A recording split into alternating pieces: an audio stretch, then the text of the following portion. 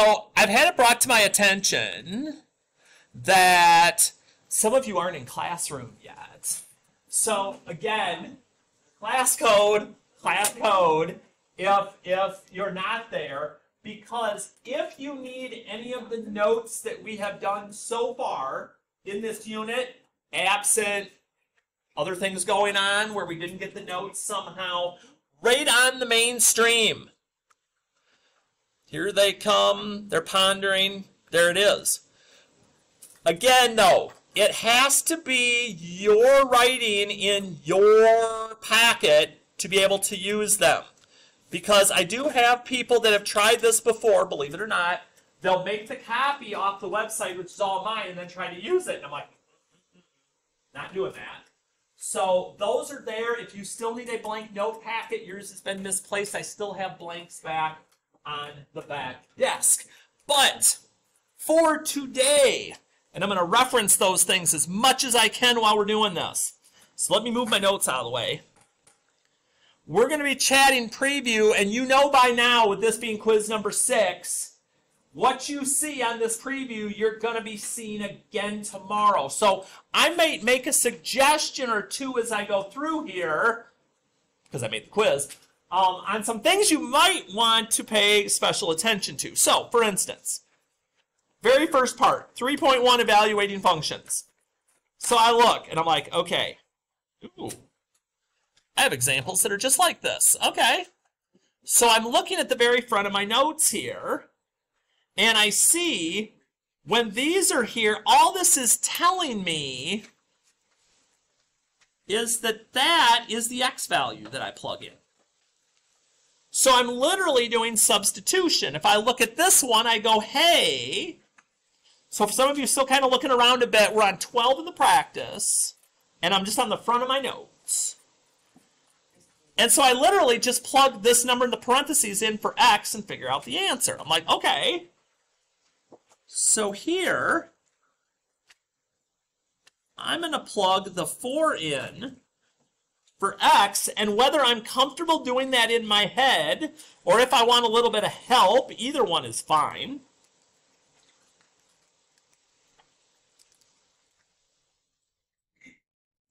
And I get my answer. Straight substitution. F of -3. Exact same thing, except when I get to x, I'm going to plug in -3. And again, using your noggin, using the calculator, we don't care. As long as we get to the answer. So part 1 is substitution. Excuse me while I... So I start looking even to this next one, and I'm like, okay, well now what's going on? Now I've got this line here. I don't have x values to plug in. I see this here. How's this work? This is going to work. I'm just going to put this up for a second. Over on the notes, basically, this is the x value that I go to, and then I follow it along that x value until I run into the graph. And whatever point that's at, I need to look for the y value. So I'm going to do that here. So it says g of 4. So here's 4. Again, that's my x value. And I follow it until I hit the line. Once I hit the line, I'm just going to follow it back until I see my g of x, or my y value. And that's all you're doing on this.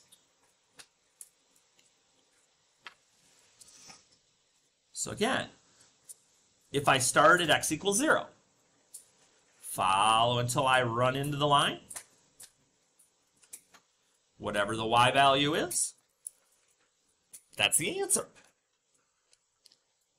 Okay, so we've got it on the notes, but we also have it, excuse me, in this way to be able to get that done. So I keep looking. I'm like, okay, let's see, 3.2. Is the following a function or not? All right, let's see here.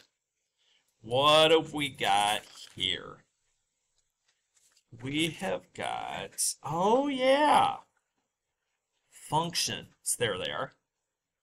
So, reminder here. Are my x values different?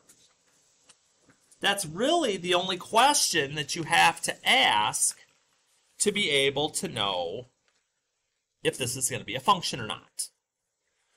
So I look, and I'm like, okay, let's see. Because here, now that I've located it, here are my notes that kind of tell me the same thing. So I start looking at just the x values. Uh-oh. All my x values are not different. Okay? Y4 repeats as an x value. And I need to put that last part in. I can't just say 4 repeats. Because if the y values were 4 and they repeated, it wouldn't matter. It would still be okay. But since they're both x's, I can't have that happen. And that really is all you got to pay attention to. You do not have to pay attention to the y's at all. Okay, and the next one, state the domain and range. So I'm like, okay, wait a minute. Let's see here. Domain and range. Domain looks like I'm just writing my x's. In range, I'm just writing my y's. So, okay. So there's my x's. Just write those down in order. So those are x, range is y. Again, colors may come in handy here as well. So again, just listing them off. Function, we use the x values. For domain and range, we're just listing off x and y. Nothing too bad. So I keep looking, like, okay, this might be doable.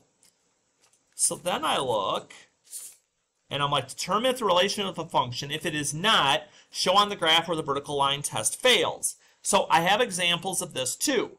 This vertical line, up and down. And so what I'm doing is I'm going through, and I'm looking to see if it goes through the graph more than once, that's going to be a no. Otherwise, it's good. So I look, and I'm like, okay. So if I start going through the first,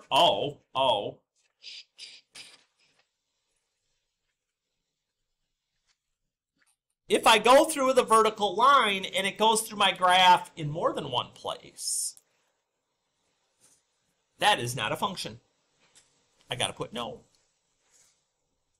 But if I take my vertical line either just visually in my head, or I'm going here and I'm like, well, I'll just randomly stop. Well, that's just one place. Okay, randomly stop. That's just one place. Randomly stop. That one's good. That one, I didn't find a place that I can go through twice with my little vertical line. And that's all we're doing on those.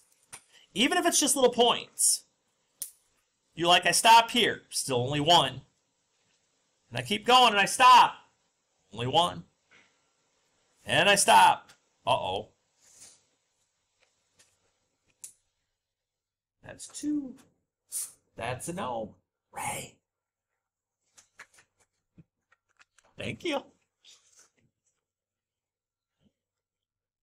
So I get that. So that's basically, it's yes, no, but if it's no, you've got to show me why it's no or where it's no. But otherwise, it's not going to be anything that's too rough at all when it comes to that stuff. Okay, but we've still got the examples if we need them, which is what we're going to keep coming back to, and back to, and back to. So I get to this next part, okay? Find the slope. I got help. So these are the ones where I've got to find where my graph is going through the little intersection points. So if I can find a couple, I don't have to find a ton of them, I might mark a couple of extras here because I see a couple.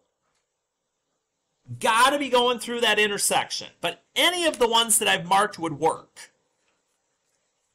And so once I get here, you can pick any pair, and we're going to be doing rise over run. We're doing our up or down first. So let's say I'm going to do these two. I go up first. That's positive 2. And then I go right. 1, 2, 3. I've got my slope. I'm just going to make sure that's as simplified as it gets. 2 divided by 3. We don't do decimals. Math, enter, enter. It's still 2/3. If you're like, wait, what's that math, enter, enter thing again? That's how we make sure fractions are reduced and they're not decimals. So we got that in our notes to help us if we need it. And so as I do all of these, again, I keep looking. Oh, where's that intersection point at? There's one. Sometimes it may be tricky to find them because they get into some funky spots. So let's just say, this time you're like, okay, I got these 2 points, but I want to start here. Do I have to start here? No, I can start at either. So I want to get myself equal or even lined up with this. So I went down 1, 2, 3, 4, 5. I went down 6, so it's negative. And I went right 1, 2, which is positive. Rise over run, but negative 6 divided by 2 is negative 3. Reduce and simplify. Now, I mean, are you going to get some credit if you went negative 6 over 2? Yeah, you're going to get most of it, actually. I'm just going to be like, didn't reduce at the end. And then kind of see. Yes, sir. No! What did I do? Look at 1, negative 1. Let's see. Right. 1, negative 1 would be over here. Wait, no. Negative 1. Oh, right here? Yeah. Okay, now, good point. So I just had it mentioned to me that I could have used negative 1, 1 here, which is true. So let's do this to prove a point. So notice there, I used the 2. They weren't the closest together, but I got to negative 3. Let's say I use these 2. And I say, okay, I'm going to go 1, 2, I went 3 up, and I went 1 left. 3 divided by negative 1. Yeah. Is still negative 3. So what I'm saying here is, as long as your 2 points are somewhere on that line, they can be right next to each other, they can be far apart, I can still get to the same answer. So I appreciate you mentioning that, because I think that could be very helpful to somebody. You do not have to do both like we did there. It just kind of lets you see that either one is going to work. That is very cool. Okay. So the next piece of the pie here, I got to find my special cases. There's my notes. Draw a line that has a slope of 0. I go looking through my notes. Ooh, special cases. Okay. 0 just means it's a horizontal line. So literally all you have to do for A is draw a horizontal line. You're good. You're set. Love it. Draw a line that has an undefined slope. Vertical line. Put it in. That's it. But I've got it right here if I need it. Just saying. Just saying. When I get to the next part, find the slope between the points. I got my formula right here. notes. There's my formula. Subtract the y's over subtract the x's. I'm even going to put it here just in case. Except I got to do it the right way.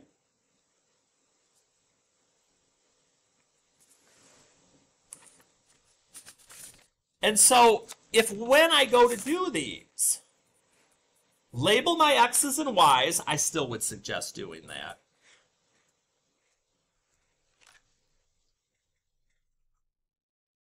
It's why we put the colors out to help us out. Y's on top. 12 minus 2. X is on the bottom. X2 minus X1.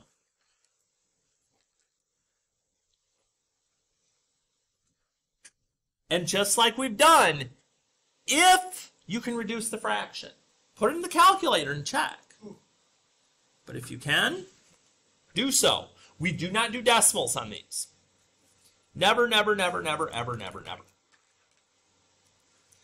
And so all we're doing on all three of these is continuing to label.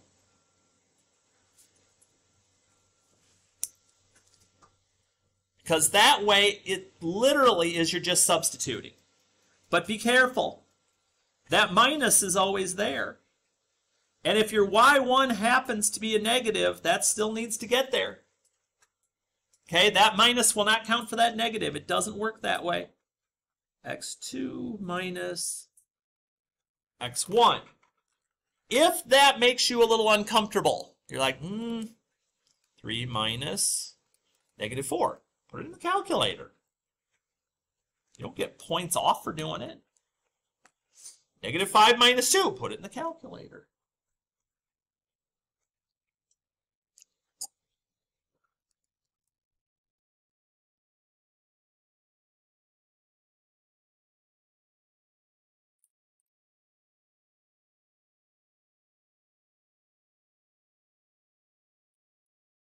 So literally, label, and when we're done labeling, we're straight up copying. Even got the formula right above this time. Y2 minus Y1, X2 minus X1. Oh, here comes the moment of truth. Now again, I've got the calculator. Don't leave your fraction like this. Bless you. 0 divided by 5 is 0. If it was flipped the other way, let's just say, for instance, I know it isn't on this one. If you get the error message, what do we call that? Undefined, okay? And you've got that in your notes too. It's there to help. If we get 0 down there, again, why we want to have the notes all set. Just saying. Okay. Applications. We're getting there, people. We're almost there. Find the rate of change. Do not forget your labels. Okay. These are separate problems.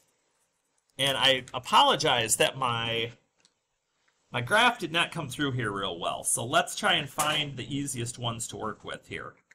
So we got 0, 0. Just looking back to see. There we go. All I need is 2 points. So once I find those two, I can do a couple of things. I can count. I can say, hey, I went up 2, and I went right 1. Rise over run. But then again, I've got to put my labels. Since it's y over x, it would be inches over hours. 2 inches per hour. That's my rate of change. And any 2 points on the line would work, as long as they're on the line. If I have a chart instead, I'm looking for my chart. Already It's like, look into the chart. Look into the chart. So what happens when I take my pages apart? And then I lose them.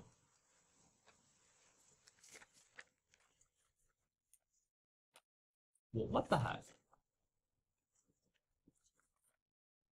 Wonder if I borrowed it to somebody. Okay, well, we're just going to roll. So I get to this one when I'm on the chart. This is just me. Remember, these are like coordinate points. Just X and Y coordinate points, just like anything else. But I see decimals. I'm not really a big fan of decimals. So here's what I'm going to do. I'm going to use this one. And I'm going to use this one because I just don't want to deal with the decimals at all. So I'm going to call this Y1 and Y2. And I'm going to call this X1 and X2. And you could do them in either order. But now I've got any two. They can be next to each other, opposite ends of the chart. It makes no difference whatsoever. I will get the same answer. And so now I just do Y2 minus Y1, X2 minus X1. All whole numbers. Math work here.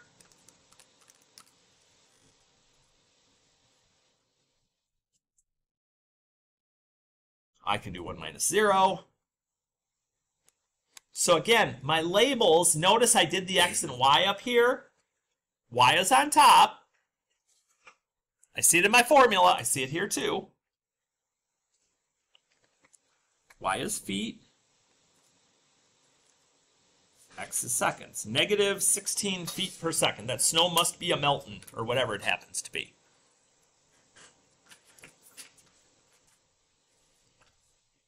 But the idea is the same. It's still coming back to that same one.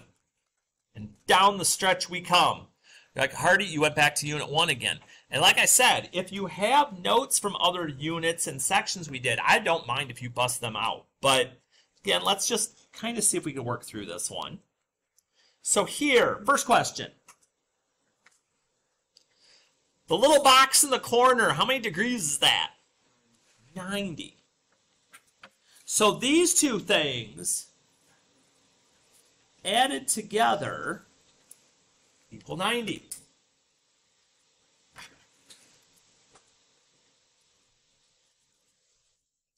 And I'm even going to keep saying this while I'm live doing a video. Folks, you are killing yourselves with your blasted phones. I can't save you from that stuff. I could sit and write emails home all day, but if you're not ready to take your education seriously and put everything into it, there's going to be choices and consequences thereof. That is all I will say on that topic. When I am putting my like terms together, though, notice they're all on the same side of the equals. I'm not going to do opposites because they're together. But I do have to watch signs because that's 10 and that is minus 15 or negative 15.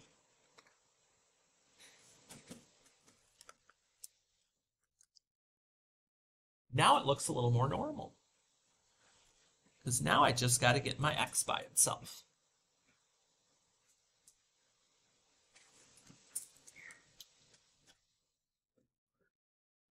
Right? Got wildlife out in the hallways. I don't know what's going on here. And again, just keep doing my opposites and show me steps, because if something goes haywire, let's say here you did -5 instead of +5 and got a different answer, but you plugged it into the right places and got the right things, you're still going to get credit for all that stuff. So please, please, please, I beg of you, show me what you're doing. And so finally, I'm asked to find angle ABC.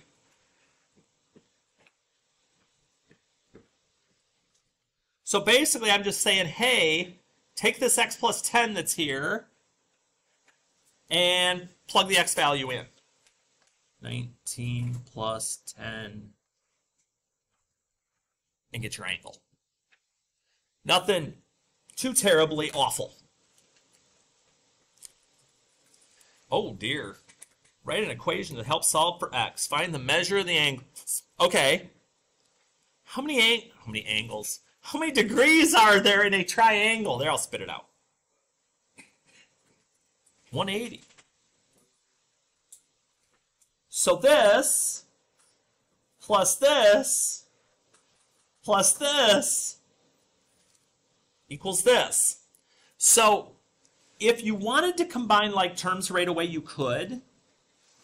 I'm going to choose instead to literally write this out so you can see where I'm coming up with it from.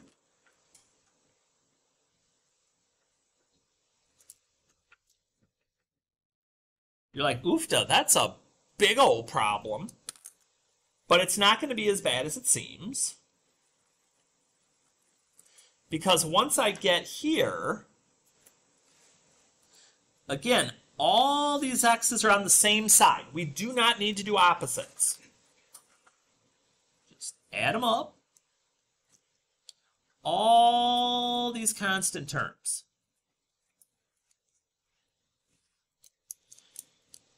(20 minus 5 is 15, plus 10 is 25.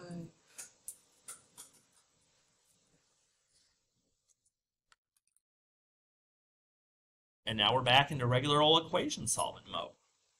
Because now, trying to get x alone, I do have to do an opposite to move this to the other side of the equals.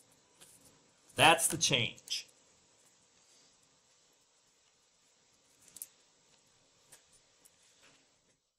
And with these, I'll be honest, they should all come out to whole numbers.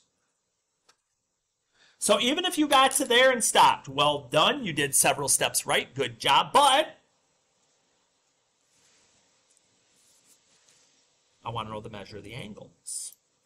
So my last job would be to just work my way around, and everywhere I see an x, plug it in. And I move to the next one. What happened?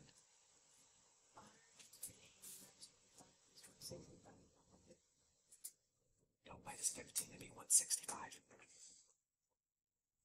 You can double check me.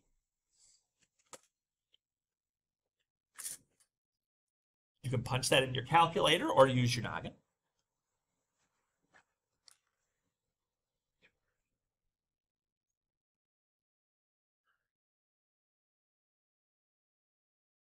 I make boo-boos. It's good to check on me.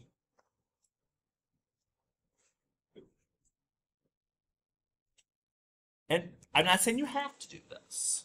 But once you plug that 31 that you got in for each of your x's, if you really wanted to be sure that you've done it right, if you add your three angles up, they should equal 180. And if they do, I think you're in pretty good shape that it worked out okay. Just saying. All right. Jason's taking some guitar lessons. It costs $150 for the guitar, and each lesson costs $30. Okay. I'm going to verbalize this. So guitar plus lessons. There's a method to Hardy's Madness equals total. If I go through now and I do each part as I'm working, costs $150 for my guitar. Got it. Each lesson, each means more than one, but we don't know how many more. So each lesson costs $30. I got to put an X with that. How many lessons does he take if he has a total of $350 to spend? I'm using the words to help me see where all the values go, and now I can go and make an equation. But here's the part that gets a little more interesting. I want to get x by itself. You're like, duh, Hardy. So I got to do the opposite of plus and 150. Nothing unusual so far.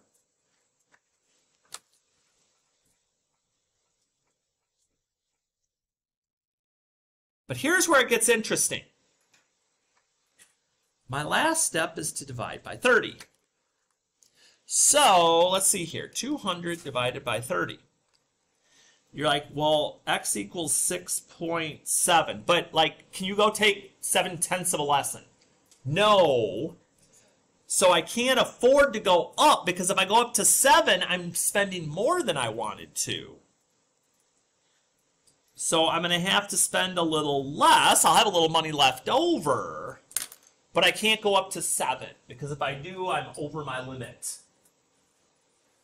That's, again, one of those, if you put 6.7 or 7, it'd be a little tiny thing, but not a big deduction. Not a big one. Again, we're just kind of working on making sure that we don't forget some of these things. We're almost there, people. You've done well.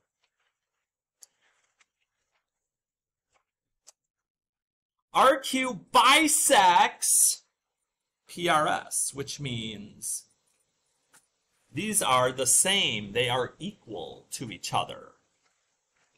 So I take my two angles and I set them equal.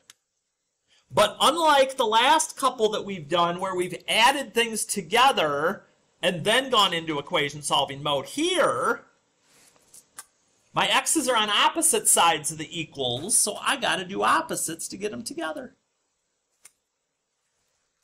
Small change, but a change nonetheless.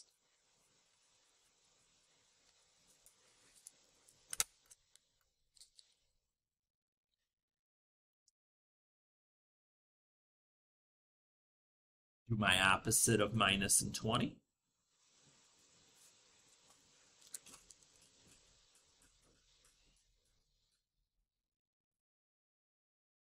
And we just keep chugging along. The opposite of multiply is to divide.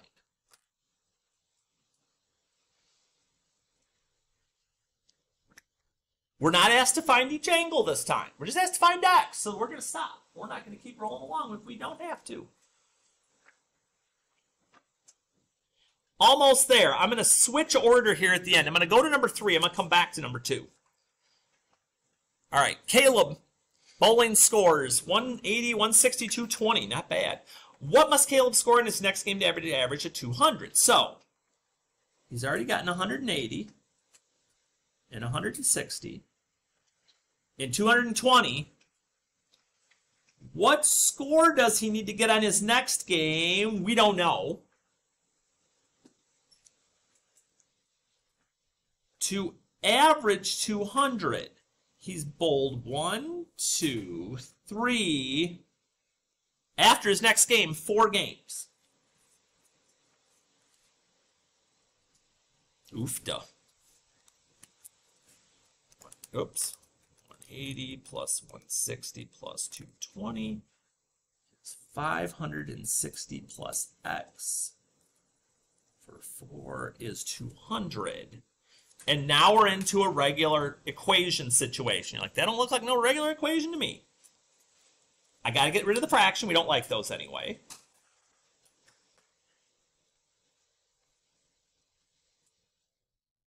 So we'll get that out of there.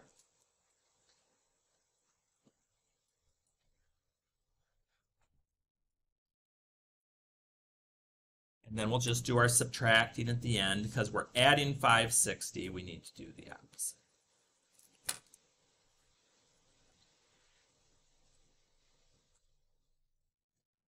Oofta, Caleb better have his A game on if he wants to average 200. He needs a big one on this last one. So, however the number of numbers are that you're using, including your x, that's the number you're going to divide by. That's the biggest thing to remember on that. Last thing. Find the value of x so the rectangles have the same area. Area is length times width. So what am I asking you? I want these two things to be equal. So I want 5 times x plus 4, length times width, to equal 6 times x minus 5, length times width.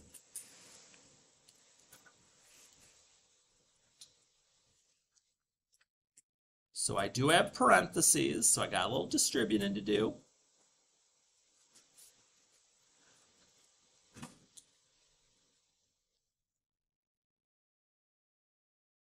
And now I'm going to pull this back down a little bit. I'm back into the same situation that I was in the problem above.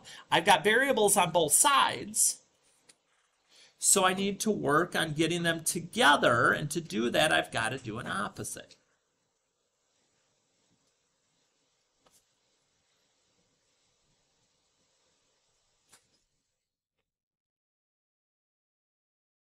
Since I want to get x alone, I do the opposite of what goes